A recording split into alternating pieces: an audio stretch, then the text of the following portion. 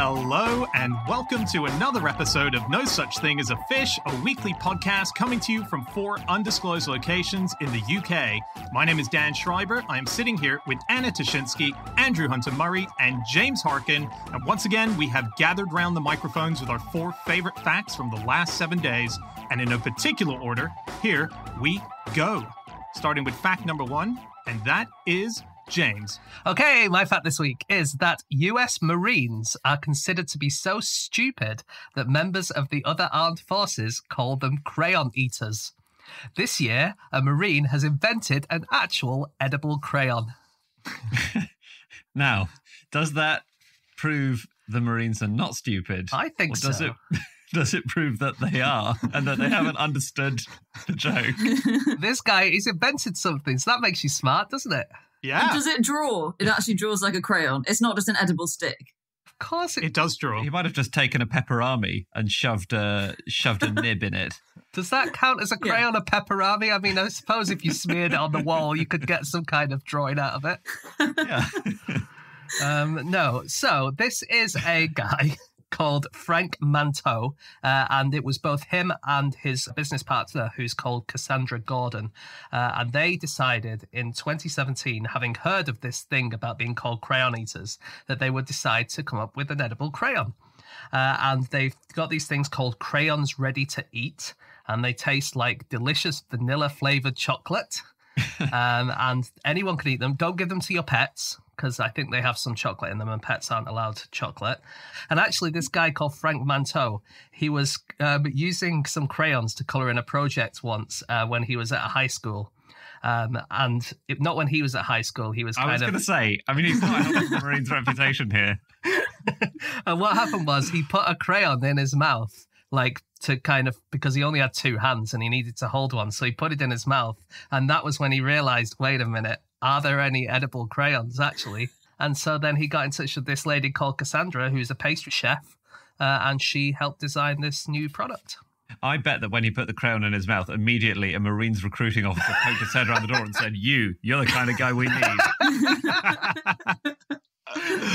So they're currently trying to crowdfund the crayons in order to go out, these new edible crayons. So if anyone wants to check it out, it's crayonsreadytoeat.com. And they're looking to get $75,000. At the moment, they've got $5,750 as of recording. But you can go to their shop and buy a T-shirt. So that is available right now. Is it an edible T-shirt? It is not an edible T-shirt. Damn it. It would be a real shame if today, the day that we are doing a comic relief marathon, asking people to donate money to the best causes in the world, if actually all of their funds were redirected to fund this edible crayon. And I just want to say, if you have to choose one, just think really carefully. Hey, look, Comic Relief are trying to feed the world, aren't they? How better to do that than to send a load of edible crayons everywhere? James, is it a pun on meals ready to eat? Because that's what they call their US military supplies, isn't it? MREs. That's the kind of meal rations you get in the field. To be honest, I didn't know about that. But now you said it, I mean, it definitely is, isn't it? Must be, yeah. It must be. It's even in the same packaging style, Andy. So it's like a brown bag. Yeah, it's got the font on it. And it's the idea that they be given to children or to Marines? Because obviously children tend to use crayons more, but Marines might need emergency supplies in the field. They're not supposed to be emergency supplies, I don't think. Okay. I don't think you replace them with the usual crayons that Marines take in the field. It's very boring. A lot of it is waiting around. They've got to have something to entertain them. Yeah, it's a funny product. I like it. Yeah, okay. It's an in your face to the abusers, right? To the insulters. Yeah, exactly. Why do they call Marines crayon eaters? It's like this is quite a new thing. The interview with Frank Manteau that I saw, he said that when he was in the Marine Corps, they never called them crayon eaters. That was until 2002. They said they were known as jarheads, grunts, ground pounders, bullet sponges, but they were never known as crayon eaters. And I can only think, looking at those dates, that it's due to Ralph from The Simpsons, who was a regular crayon eater and famously supposed to be a bit dumb, that they must have taken that. It must be. You're so right. Yeah. Yeah. There was a blog from another Marine about that nickname, railing against it, not because it's insulting, but because it's just so shit. And I couldn't tell if it was like the lady doth protest too much, but it started out him saying, we always make fun of each other in the military, so we call the Air Force the Chair Force. Very funny. The Coast Guard are puddle pirates. The list goes on, apparently, but he didn't. But then he said that crayon eaters is just super lame. Do you think that something as lame as crayon eater is going to offend a member of a tribe whose trainees are taught to yell kill during training? Yeah, well, he makes a point. Well, he makes a point, but I think, like you say, he makes it a bit too strongly, doesn't he? The article is very, very funny. Just a couple of extracts. It's bullet point. It's like point 1. First off, it's just kind of weak. Maybe we're just too dumb to understand the insult here, but quite frankly, it sucks. It's lame. It's no better than a kindergarten insult. You might as well say you poop your pants. At least there's some truth to that for the Marines. I mean, it's really... I mean, that seems to be a self-own there, doesn't it? At least we shit ourselves. Yeah. Should we be calling them pant poopers instead? You're right. He's shot himself in the foot with that article. It's just more ammunition. He shot himself in the pants. It doesn't seem like they had a tremendous reputation before if they were known as jarheads, grunts and bullet sponges. It's not as though the fine nickname they had before has taken a battering. I reckon they probably like ground pounders because that implies running, really, strong runners, maybe. That's true. Bullet sponges makes you sound pretty damn hardcore. Yeah. Yes, that's true. I guess so. Or more like just people who are disposable in war. That's what it sounds like to me. Cannon fodder. Yeah. Do you know, if you have chewed off a bunch of crayon, but you've left some over, do you know what those are called? Those tiny little bits at the end that are sort of useless. No, I don't know Rubbish? that. No. They're called leftovers. And leftovers are very important because they can be collected and remolded into new crayons. And that's a project that a guy called Brian Ware was doing. So for hospitals in the US, he would collect all the endings, all those tiny little bits at the end. And he has a new mold and he would pour it in, he would melt it up and he would remold crayons and they go to hospitals for free. So that's pretty cool. I mean, I know hospital food is shit generally, but that is a bit beyond the pale, isn't it? That's their offering. What was the name of that, the little end bits, Dan? Did you say? Leftovers, and that probably comes from the ola of Crayola, right? That's right. So the name Crayola, right? I think this is amazing. The etymology of this word, it's so ridiculous. It was coined by Alice Binney, who was the wife of Edwin Binney. These two people kind of started the Crayola company, and she got the word from the French word cray, meaning a stick of chalk, and the English word oleaginous, meaning oily. So it means oily chalk. But I just love that. I mean, oleaginous is such an unusual word to just think, well, I'm going to make a kid's plaything out of this word. It's a stupid name. It's neither chalk nor oily. And in fact, the whole point of crayons, Crayola crayons, is that it was the first type of crayon to not use oil. It used wax instead. So it does seem bizarre to me to then give it the oil name. It's non-oleaginous.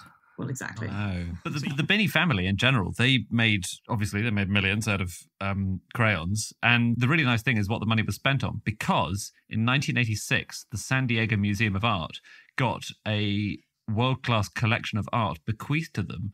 And that was the result of the Binney family millions. I think it was Edwin Binney III, who must have been, I guess, grandson of the original Edwin Binney. He had bought this wonderful art collection. So crayons paid for a world-class art collection, which I think is a very nice... all the art made of crayons, or... Yeah, it was only crayon art. It was really... No, I can't remember exactly what was in it, but it was really good stuff. Although people used to paint with proper crayons. That's right. Yeah. Well, do you know 2012, up until 2012, the most expensive painting ever sold at auction was done by crayon. Really? Or rather pastels, but the same thing really. I know there's an oil and wax slight difference to it, but and also reputationally, if you say I've done a lovely pastel drawing, then people think, oh, you must really know what you're doing. If you say I've done a lovely crayon piece, they think 5. Interesting though, fruit pastels began as a painting tool that tasted of fruit. Oh, God, poor guy. It's already been invented. We should tell him. Mate, they've done it. Fruit pastels. The painting, by the way, was The Scream by Edvard Munch. And yeah. he did one, because he did a bunch of versions of the Scream, and one of them was on cardboard, and it was done with these crayony pastels, and that sold for something like 119 million at the time. It's now 23rd in the list of the most expensive pieces of art that have ever been sold, with a Da Vinci right at the top. But yeah. And also his name, Edward Munch, comes from the fact that he used to eat his drawing equipment as soon as he was done, didn't he? Yeah. Crayola, very good at PR, I would say, as a company. When their latest new colour, Blutiful, came to be, the company said it beat 4 other finalists. So the other finalists were Dreams Come Blue, Blue Moon Bliss, Reach for the Stars, Star Spangled Blue. They're the 4 that it beat.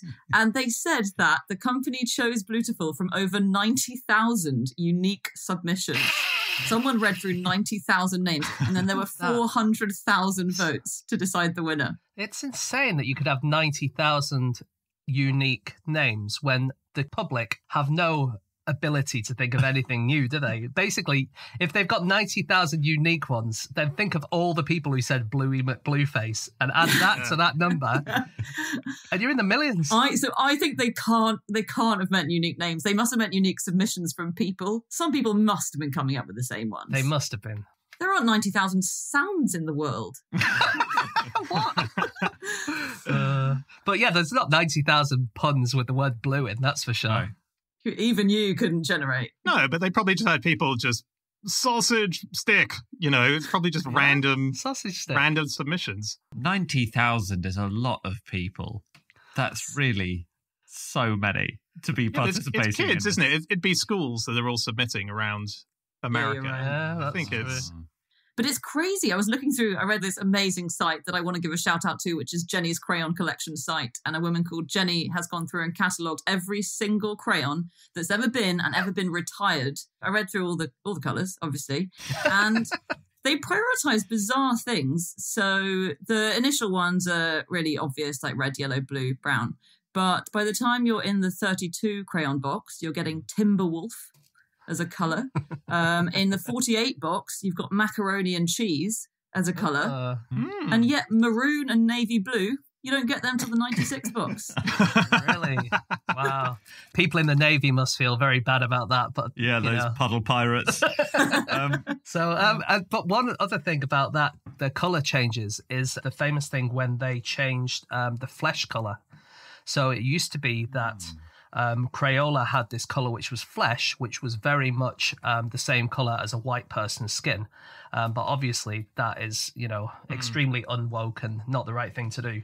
And there was a woman called June Handler. She was a scientist. And she realised that when she was observing children, they would often bully each other. Like the white kids would bully the non-white kids by saying, you don't have any flesh because you don't have the same colour skin as this crayon. And she wrote to Crayola. And Crayola, to their credit, very, very quickly changed the colour to peach. And now they have a Colours of the World crayons where you can, basically it's all the different skin type colours that you can get in one pack. It's pretty cool, isn't it? Yeah. Good on you, Crayola. Yeah. Oh, good at PR. I'm telling you. Yeah. Did you read the list of internet crayons that Crayola released in the 1990s? No. I mean, it's just the same colours all over again, but they were called things like Web Surfing Blue, Circuit Board Green, Green.com, just another green, Online Orange, and my favourite, Floppy Yellow. Oh, really? Floppy Yellow, that used to be my nickname at school, but I don't know why they called me that because I used to shit myself all the time.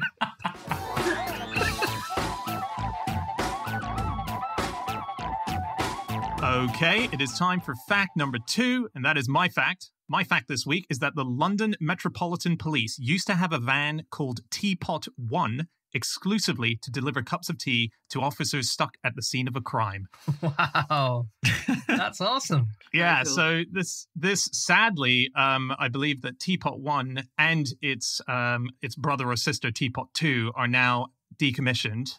Tragically, they're no longer running. And it's a shame because Teapot 1 was it looked kind of like a burger van that went around, but it had also the sort of regalia of a classic police car. And on the very front of it, written in capitals, was Teapot 1. And it would be called for, say, example, if police were called to an area where they thought maybe a protest was, or if there was a big festival and they needed police on standby the whole time. This was the catering truck that would come by and top them up with tea. There would be other things like coffees and sandwiches and so on, but it was known as Teapot 1. Am I correct in thinking that behind Teapot 1, you would also get the milk motorbike, and that would bring the milk in the sidecar? And you had the sugar scooter behind that, didn't you? So it was basically the government privatised the catering of the Met Police after that and put it out to tender. So this was the Met Police's own thing that they had, but then the government said, no, we'll be able to make it more efficient if we put it out to other companies. If you ever want an argument against privatisation, the end of Teapot 1 is I read one blog about it where they said, let's be honest, in the main, the food was shit. But that's not the issue here. Who else could give you a frozen pork pie, a sandwich, an apple, and a cup of hot grey water at 4 o'clock in the morning and do it all with a smile? So it's one of these things where everyone knew it was terrible, but it was their thing, and that's why they were a bit upset about it. That is that's such a shame. When Teapot was written across the front of it, Dan, was it written backwards so that if you were in a car and it was blowing up with its sirens behind you, you could see? And the siren was the kettle just whistling. I think from the photo that I've seen, unless they've reversed the photo, it looks like it was a normal reading for if you were standing in front of it, so the correct way. So before Teapot 1 existed officially on the front of a van, it used to just be a call sign. So police have all sorts of different call signs for if they need certain types of units to come in. So if there's rioting going on and they have a van full of riot police, that call sign might be gold or silver, and they would know, okay, we need to send that van in. It's good that they're quite different, isn't it? You don't want to accidentally send the tea lady in. Well, especially, James, if you say, right, we need to kettle everybody at this protest. Get the teapot. So I actually spoke to a former police officer to ask, do you know anything about where this came from? And by an astonishing coincidence, the person I spoke to is the person who may have generated the call sign Teapot 1. Oh, yeah. His name is Stephen Colgan. He's a buddy of ours. He is a former QI elf. He's been on the show before. And he told me that at the time when the call sign came out, he was an instructor at Met Telecom and Wireless School. And one day he created a temporary call sign, Teapot 1, for the catering van. And it started getting used and it got stuck. And his colleagues started doing the same. And then a second van came, which was Teapot 2. He says it's quite possible that he wasn't the very first to use it, but he can't find any instances before where anyone had done that. Amazing. And it was years after he left the police that it became the call sign so much that they eventually turned it into the van itself. Wicked. I was on a Reddit thread which asked a question that everyone's probably wondering, which is it appropriate to offer police officers tea or coffee if they're outside or near your property? So most answers were from American people saying this is the most British question I've ever heard being asked. And not only are you offering the police tea, but you're asking if that's polite to do it. But the answer seems to be from various police officers who responded, they love tea, always right to offer. Please don't be offended if we turn it down. Sometimes we're busy even if we don't look busy. But also, there are some instances where it may be considered a bribe, and so they are going to be obliged to turn it down. I was told when I worked in a hotel that when the police came for our regular fights and things that we had to call them for, that we weren't allowed to give them tea or biscuits or anything like that. We were told we weren't allowed to because it was counted as a bribe. And that was by the police. But we still would ask them all the time because it's just polite, isn't it? Would you like a cup of tea? But then probably about half of them would say, no, we're not allowed. And then the other half would say, oh, yeah, go on then. And there was one time that I was working behind the bar and there was a massive fight, like a really, really massive fight going on. And we called the police. We kind of put all the shutters down and stuff. And then eventually the police came. I'll never forget it. We gave him a cup of tea and he had like 4 massive guys who he was kind of corralling out of the building with a cup of tea on the saucer with a biscuit on the saucer all the way through, and he didn't spill a single drop. It was one of the greatest things I've ever seen. No, that's policing. Badass. I did spot that the St. John Ambulance Twitter does say, as of 28th of June 2020, that they have a vehicle called the Teapot, which seems to still be running. And that is used to deliver refreshments to hospital staff and medics and volunteers, so on. Great. So it is possible that despite the police Teapot 1 being down, we still might have a Teapot on the road helping out hospital staff. Thank God. Sounds As good long to as know. Britain has a teapot vehicle on the road somewhere. Yeah. Hey, That's look, easy. tea is very important to our country, Anna. It's like what we were It is. built on. Absolutely. It sure That's like is. the crows of Tower of London. If there's not a teapot van on the streets of London, England will fall. In wartime, especially, we get very possessive about tea. In the Second World War, I don't think we've mentioned that. Well, first of all, once the Blitz came, all British tea stock was moved out of London and it was dispersed through the country to 500 different locations. Whoa, 500? You're really making sure hilarious. they can't get all 500. But also in 1942, Britain bought up the world's entire supply of black tea. This is how much we realised we needed it to get through the war. It was all the tea on the European market. And it was largely for the North Africa desert campaigns because apparently all their water was transported in fuel containers. So it tasted like oil. So the only drink they would drink was tea. But yeah, they bought up all the tea pretty much available That's so funny. to Europe. Oh, The suffragette movement, tea was very important in that. There was a suffragette called Patricia Hall who once said that the promise of a cup of tea was a great inducement to get women to come to meetings. And also a lot of the tea rooms in London was where they would meet. So there was one in particular on Oxford Street called Allen's Tea Rooms, where a lot of the early suffragette plans got made. And this was run by a guy called Alan Liddell. But Alan Liddell was actually a pseudonym for the person who actually ran it, who was called Marguerite Liddell. And her middle name was Alan. So she called it Allen's Tea Rooms after her middle name because she was called Marguerite Allen Liddell. And I can't work out whether the Allen as a middle name was fake completely or whether just by coincidence she had a male-sounding middle name and she could use it for this tea shop. But yeah. That's hilarious. Was this sort of like how female authors in the 19th century had to have male pseudonyms? Was it like you weren't allowed to establish a tea room unless you were a male? I think it was like to stop people from worrying that this was a place where women were going to hang out. Because like Helen Gordon Liddell was one of the people who went to Marguerite's tea room. And she was one of the very famous kind of suffragettes who wrote a book about, about force feeding, I think. It was like the first account of women being force fed in prisons and stuff. So, yeah. But they went on to found Lidl, didn't they? Lidl, Yeah. They Really did. good. Do you guys know who invented tea? God. what?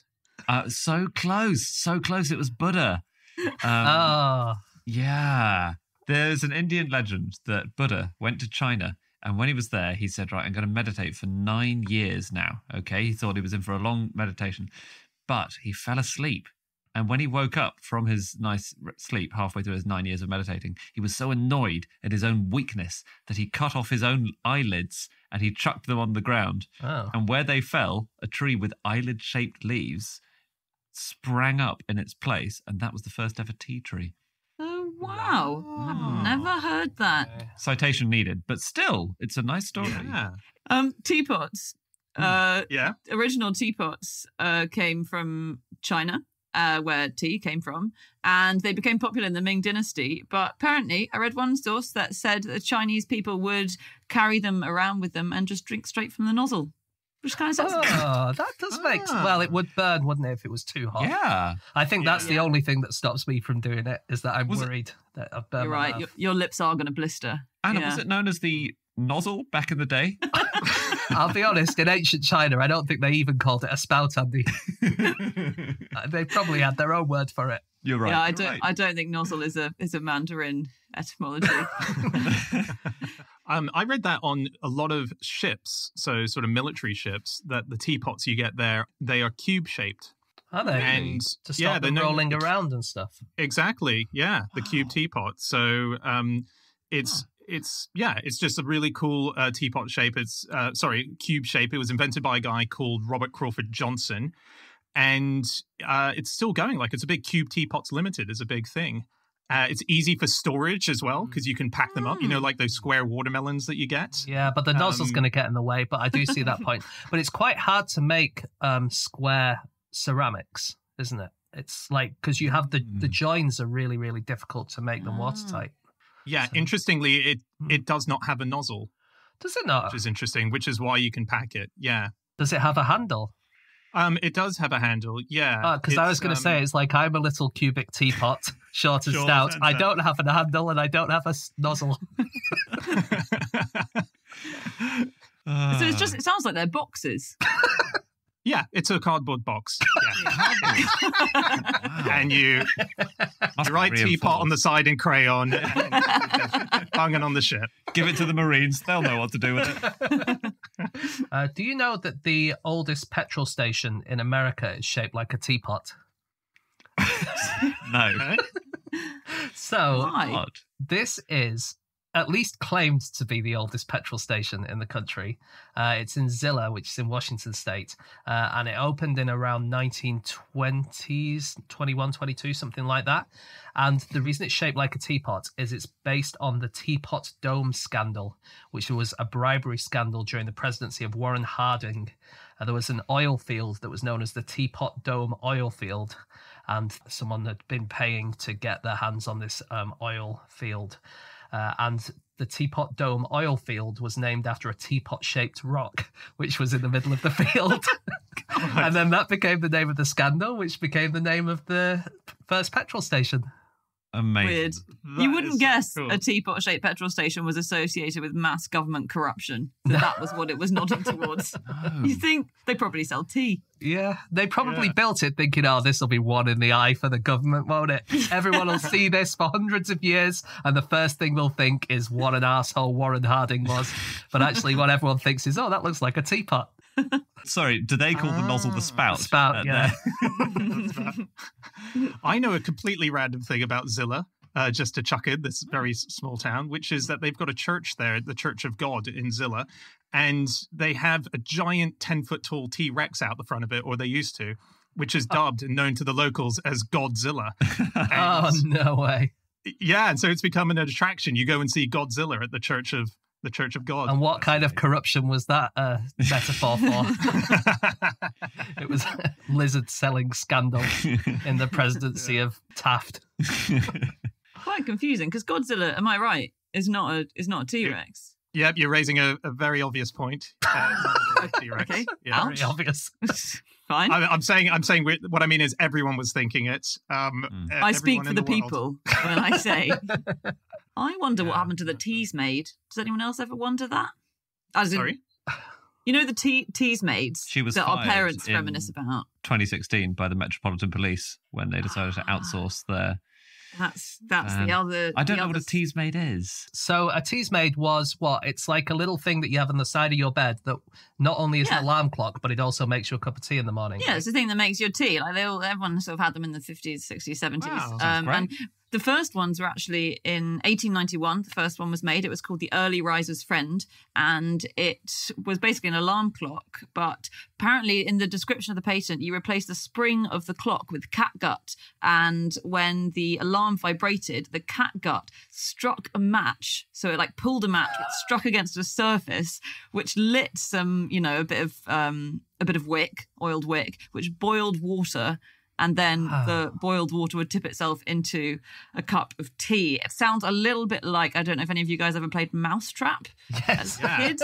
That thing that just never works. Yeah, sounds like an OK Go video.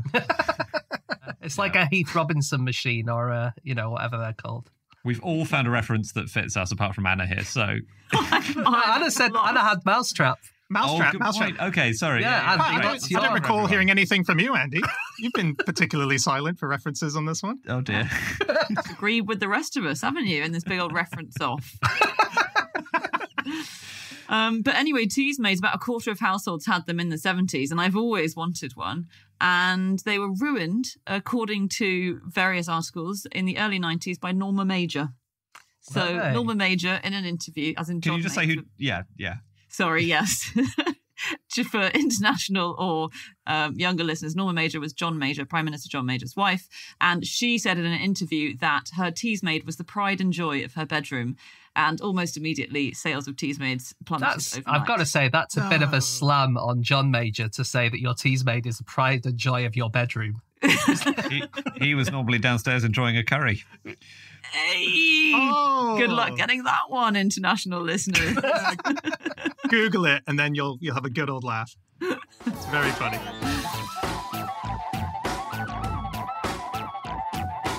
Okay, it is time for fact number 3, and that is Andy. My fact is that the 9th longest running British soap ever was designed exclusively to sell soap. Nice. That's cool. And you mean soap? When I first read this fact, I genuinely forgot the other meaning of the word soap, so I just thought you meant a bar of soap. The 9th longest running bar of soap was designed to sell soap, and I thought, of course it bloody was. Great point. Very good point. I do mean a soap opera. Yeah. There you go. So this is a spin-off because last week we were talking about laundry, and afterwards I remembered that we'd spoken about Daz briefly in the recording, and I started reading about Daz, and I found out that for 18 years, from 2002 to 19 inclusive, they had a soap opera which was in advert form, which was about Daz, and they got soap opera stars to be in the Daz adverts in similar roles to in the actual soaps they were in. It's basically, you know, the Marvel Cinematic Universe where everyone kind of meets all these characters from all over the place. This is like that because they've got people from Corrie, EastEnders, Brookside, Hollyoaks. They're all in the same world, mingling and interacting with each other. Yeah. It's very much the most ambitious crossover in television history, isn't it? It is. It absolutely is. It's called Cleaner Close. Does it count as a soap opera if it's actually an advert or not? Well, what a great point, James, and what a time to raise it. The Wikipedia on it reports that episodes have a character who does not use Daz, which causes them problems, which are solved by a character who uses Daz. I mean, I don't think anyone was tuning in each week. It wasn't like it ran for 1,000 episodes or anything. Well, you'd only get like a couple of episodes a year, wouldn't you? Because they'd rerun the adverts and stuff. Exactly, yeah. But fortunately, I don't think that is the dividing line between soap and non-soap. And so I'm claiming that this is long-running soap. And what do they do in the ad breaks of the Daz soap? They have extremely short ad breaks in those where they actually sell Persil with another soap opera. So it's like a little Russian doll of soap operas. How come we've never seen this? I've never seen this soap. I know it quite well. Yep. I've never seen it. A lot of people who listen to this podcast will be very familiar with this advertising campaign, I reckon. Yeah. Cleaner Clothes. More people will have known it than will have read Anna Karenina. Yes. And we're not going to spoil her either this week, but it's really pleasing because this is back to the original days of soap operas, which were sponsored by soap companies, soap manufacturers. The very first ever soap opera, which started in 1930, was sponsored by Palmolive, who wanted ads for their Super Suds attached. And the reasoning was, these are for women working at home, housewives, and what are they like? Well, they probably like soap, so let's try and sell them soap while they listen and, are at home. Do you know how Palmolive got the name, just as an aside? No. You can guess, probably. All right. Was it founded by a woman called Olive who had huge sweaty palms? We always needed to wash them. Yeah. It's a good guess. I reckon the people at home might have worked it out already. But the two oils that it was made from were palm oil and olive oil. Oh, yeah. That makes more sense than the hand thing. It doesn't make more sense, I'd like to say. No, just different. Truer. But people hated soaps from the start, right? There was never a heyday where soaps were considered a high culture thing. They were railed against from that early 1930s. They were 15 minutes long, and most newspaper articles, when they write about them, say basically about 4 to 5 of those 15 minutes are these blimmin' adverts, all of which start with, as you say, Andy, ladies, have you tried XYZ? And they were sometimes called washboard weepers. That was an alternative name for soaps in the 40s. But I think really it was snobbishness, wasn't it? And also the fact that they were aimed towards women and often made by women. So, like, one of the real first amazing writers for soap operas was someone called Erna Phillips. And she was incredible writer. She wrote 2 million words a year at her best. And she was often suggesting new colours for the Crayola company, wasn't she? Yes. She used up a lot of her word allowance. She invented things like the cliffhanger ending. That was her idea. But she was kind of the queen of soap operas in the early days in the 30s. Yeah, she had a show which was called Painted Dreams, which was the very first one that she did. So that started airing in 1930. And she was asked, can you come up with a daily show that would show the sort of home life of people? And as you say, it was sort of treated like, what is this lowbrow nonsense? But actually, for the time, it was 1930, the characters that she created were incredibly strong women on the show. And there were virtually no regular male characters in it whatsoever. So she really pushed forward this idea that women were more than what society was saying they were, that they were much more, they were clever, they were more ambitious. And so that was sort of like a beautiful little secret movement to push women's rights. Yeah. But it must have made a difference because they were so popular straight away, weren't they? I think by it started in 1930, by 1940, 92% of programs on the radio were soaps, basically. It was like 25 of the 30 top rated programs were soaps. So maybe they are the cause of women's lib. Well, they did have a lot to say for society because the person who came after Erna Phillips was Agnes Nixon. So she was in the 50s and 60s. She was like the successor of Erna Phillips. And she not only wrote very strong characters, but she also wrote about a lot of societal problems. You know, these days in your soap operas, you'll have lots of, echoing the problems of society. They'll do that. And she was really the first one who decided to do that. And there was one time where one of her characters had cervical cancer and they found it through a smear test. And that really was the time that the taboo over smear tests really kind of was, obviously it's still there a little bit, but it was completely taboo before that. And this really made a massive difference and loads more women got tested after that. That's very When was cool. that? That was in 1962. Wow.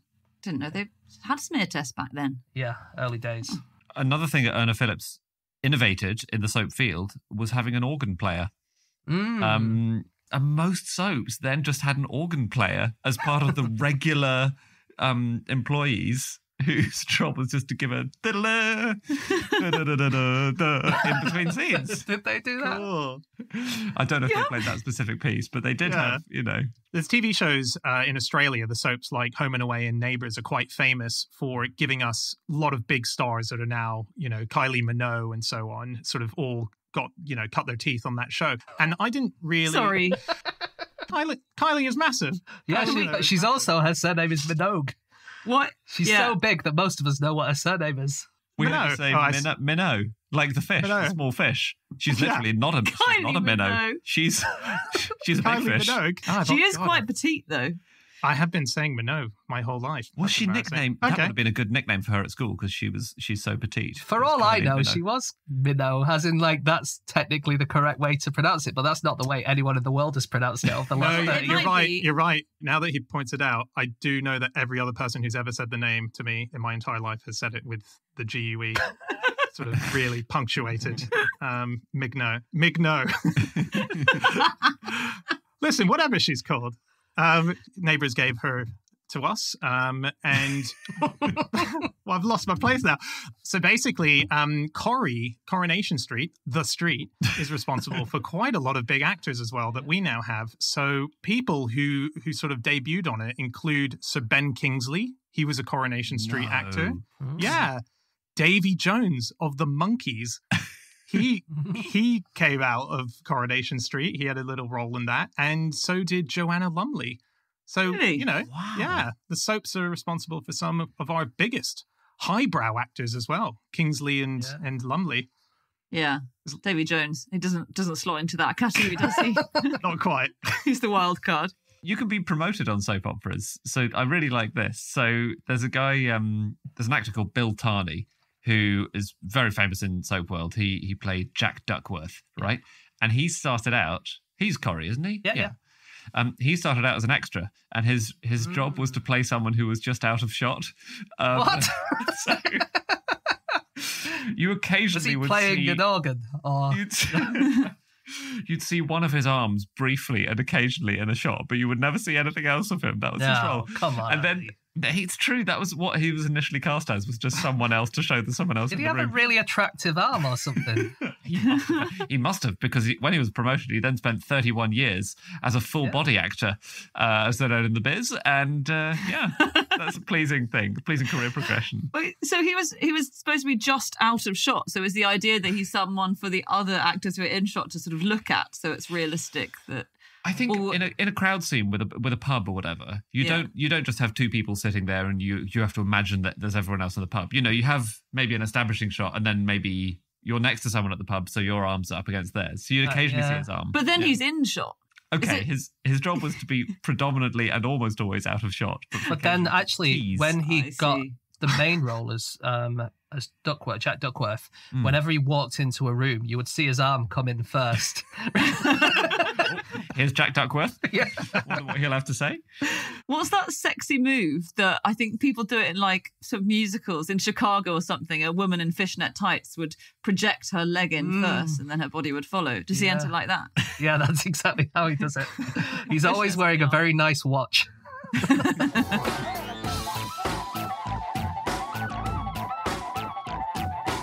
Okay, it's time for our final fact of the show, and that is Anna. My fact this week is that if you take an hour-long nap after listening to this show, you will remember 5 times as many facts from it. Wow. So do it. Cool. So 5 times more than we said on the show? Or where are these extra facts coming from? Not everyone remembers every single fact, as well you should know on this podcast. Yes, 5 times as many as if you don't take a nap. Yeah. So I really loved naps. I really enjoyed reading about this study, and generally a lot of studies that have come out in the last couple of decades about how napping is great. This one was from 2015. It was quite a small cohort, but basically it gave participants 90 words to remember and then 120 word pairs. So that's 2 random words paired together. And so like milk taxi is the example they give in the study. Is that random? Sorry? Is that random? Milk taxi? You could make a link there. Yeah, well, I mean, there is, of course, the milk taxi that follows the teapot one around. Van. Now, in all subsequent studies, they're going to have to remove that word pair now. We've ruined it for people. Because, they have to be so unrelated that you can't have a familiar connection, which sort of allows you to cheat and remember it.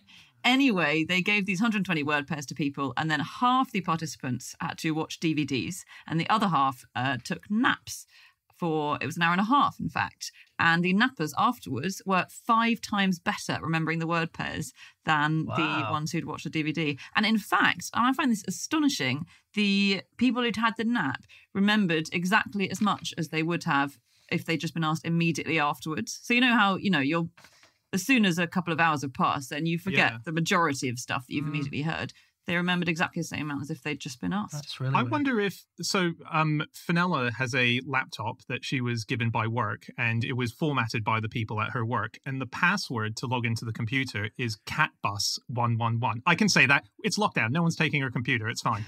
But immediately, both of us went, catbus? What the hell is a catbus? Why would you ever use catbus? And both of us have never forgotten it. Like the conversation and the pairing of it was just so bizarre that it's a connection that's stuck in my head. Also, another thing that's interesting, Dan, is now everyone listening to this will never forget it. So when we are out of lockdown in the not too distant future, we hope, then everyone will be able to steal your wife's laptop. And I'll change it after this episode. I'll Okay. reset the password. Try Buscat, everyone.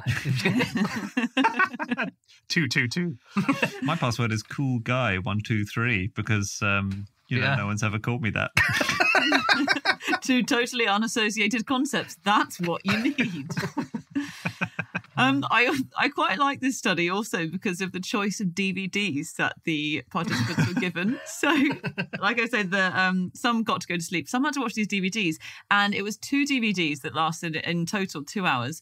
One was called Relaxing, the Most Beautiful Landscapes on Earth, and it was just what it sounds like, and both had only instrumental music. And the other is called Power Catsy, and it sounds like the maddest thing ever.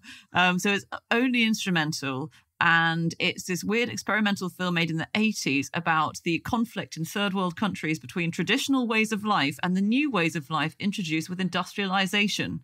but all shown in very surrealist instrumental form. Oh my God. And so I'm kind of amazed that they managed to stay awake through that 2 hours. Yeah. So, yeah, I wonder if the study is about how good it is to nap to remember things, or whether watching weird DVDs just really distracts you. It could be that, couldn't it? Yeah. 'Cause if the DVD had been something else like Stop All My Mum Will Shoot, or, Grown Ups 2 or something like that, then... Stop All My Mum Will Shoot. I think What? that's the second time you've ever referenced that extremely obscure Sylvester It's Stallone my movie. go-to. We finally found the only film James has actually seen.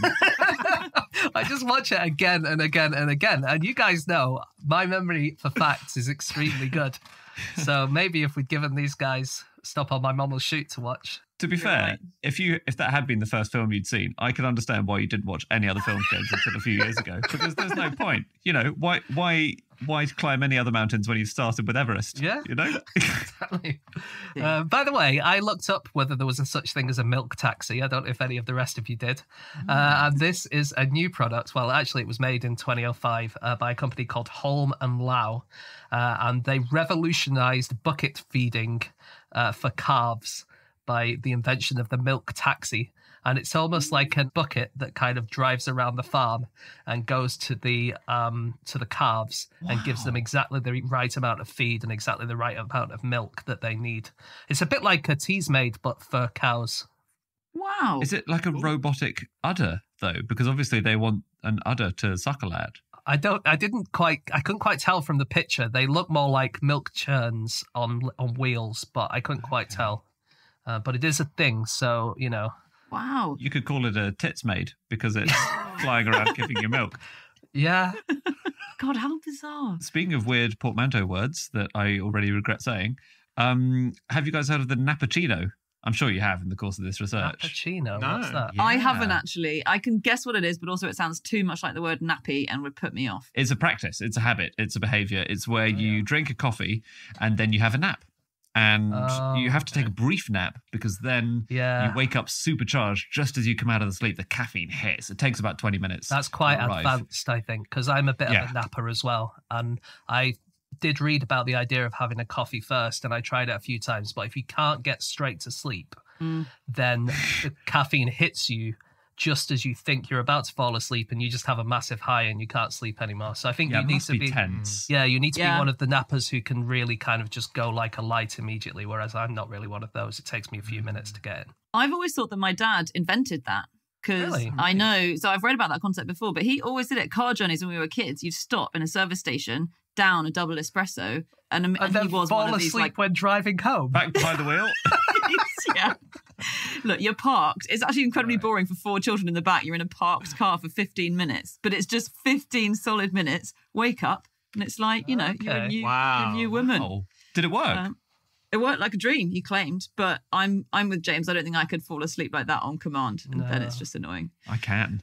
I think I could do that, but I don't drink coffee. So one way that I nap probably once a week this is a good way of getting to sleep, is because I edit this podcast every week. I have to then listen back to it to kind of make sure that narratively it all makes sense from start to finish. And I think a good way to do that is kind of lie down in bed while I'm listening to it. And I usually get past about one fact and then I'm gone. and then I have to go all the way back to the start and do it again. But I think like napping to podcasts is a thing, isn't it?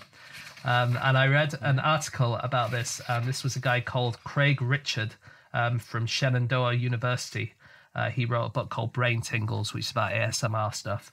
And he said that human voice podcasts are quite a good way of getting to sleep, as long as they contain a calm host voice, kindness, which means basically you're not just having a go at people all the time, and generally banal content. That's the three things that you need. Well, at least we've got 1 out of 3. We're not kind and Dan's always stressed, but... Hey, do you guys know where you are allowed to nap at the wheel? Driverless car. Oh, yeah. No, you're definitely not. Okay. Not Definitely allowed to not. do Okay. Oh, you're not. Okay. So some kind of wheel, a ship's wheel. that. A ship's wheel, possibly. I didn't actually look through all the possibilities. Maybe at the roulette table. Oh, yes. Very wake up refreshed, nice. put it all on number 17. Yeah, wake up 3 hours later and it's landed on 17 200 times and you own all the money in the world. Bad gambling advice from No Such Thing as a Fish. Is it a water wheel? Wake up and you've got a loaf of bread made. Oh, Dan, Potter's wheel. So you put your hands there and then you just drop off, but you've made a perfect vase. A perfect That's a cubical lovely idea. teapot. No. No, okay. Please put us out of our misery, for God's sake. No, Anna, there are more. I'm trying. I'm trying. For Christ's sake, try for 5 minutes. Go on, Andy. I didn't have anything. I was just stalling so James could think of another wheel. I know. I'm thinking of one. The Wheel of Fortune, the TV game show.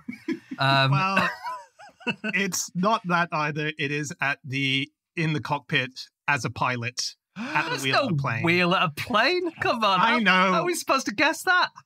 Well, you're at the wheel. You're at the wheel. Like you said that you're at the wheel. But wait, surely we've talked about this before, pilots sleeping before, and it's a problem. They're definitely not allowed to do it, are they? Well, so that they're not really, because there have been some horrible incidences. Like, for example, in 2008, both pilots fell asleep at the wheel, and when they woke up, they'd just completely gone past where they were meant to land in Hawaii. Just like, where are we? We're way past where we're meant to be. But some countries, like Canada and Australia, allow for pilots to take naps in the cockpit. Wow. So basically, it's really strict rules, but what they call it is a controlled rest in position, CRIP. And the idea is that the pilot can sleep for no more than 40 minutes, must wake up at least half an hour before the descent of landing. And they have to sort of tell everyone, like, I'm going to have a nap now. And then they can go down for a nap sitting in their position without worry that they might affect the controls, as long as obviously they have a co-pilot next to them. So, yeah. Okay. Wow. Controlled rest in position. That's a very good euphemism for saying having a little zizz while you're at your seat. It's clever. Yeah. There is another place where you used to be able to have a nap and no one would mind or object, and that was in the House of Lords in the UK. So there was a convention until 2018, I believe, in the House of Lords that peers, members of the House of Lords, they're not sleeping. They are resting their eyes and they're closing their eyes and leaning back to really focus on the intellectual debate and the laws that they're debating. And then that was a lovely convention. And then in 2018, they were told off for sleeping in the chamber. It kind of burst the bubble. And then in 2019, they all ripped their eyelids off, didn't they? Right? That's right. Did Buddha never have eyelids for the rest of his life? Sorry, I've been thinking about this ever since he said it. They must have grown back, eh? Did they grow back? It's a really good point, Dan. I don't think the myth says, but it should. But Buddha had all sorts of weird physical attributes that I think we've discussed before, didn't he? Like some tentacles coming out of his earlobes or whatever. Yeah. I can't remember. Crazy You'll have tongue. to refer back. Yeah, exactly. Super long tongue. If they would have grown back, then that kind of defeats the gesture that he made. If he's just got another pair of eyelids under there, then I think that's a less impressive gesture to repent you falling asleep in your work. He probably didn't know he did at the time, though. When you do it for the first time, you can't be sure. That's true. I respect him for it. The snooker player, Ronnie O'Sullivan, he has been seen napping even during competitive matches. Yeah, he does. And he said his doctor advised him to do it. But I really like this because obviously the nap in is the direction of the cloth, isn't it? Yeah. On the bays. So that's kind of pleasing. A lot of the other players think that he is doing it to try and out-psych them. It's like, because when you play snooker, you're on the table or they're on the table. And when they're playing, you're just kind of sat in your chair and there's nothing you can do. But if you're sat there pretending to fall asleep and putting a flannel over your face like he does sometimes, then some people think that that's a bit bad form. You know what I mean? Got it. Get a nap while you can. It's the perfect chance. It's fucking boring snooker. And he knows it. So might as well have a snooze. Okay, that's it. That is all of our facts. Thank you so much for listening. If you would like to get in contact with any of us about the things that we have said over the course of this podcast, we can be found on our Twitter accounts. I'm on @Schreiberland, Andy, @AndrewHunterM, James, @JamesHarkin, and Anna. You can email podcast@qi.com. Yep, or you can go to our group account, which is @NoSuchThing, or you can go to our website, nosuchthing.com. All of our previous episodes are up there. Also, there is a chance that if you're listening to this on Friday the 12th of March or Saturday the 13th of March in the morning in the UK, that we're actually live right now doing a marathon-length version of our show in aid of Comic Relief. Go to Comic Relief's YouTube page and you'll be able to find us there talking to an amazing assortment of comedians and actors and writers and musicians. They're all coming on, 35 of them, so tune into that. We might be live right now. If it's past that, well, you can watch it again on replay. Try and find that on our YouTube page. Anyway, we're going to be back again next week with another episode, and we will see you then. Goodbye.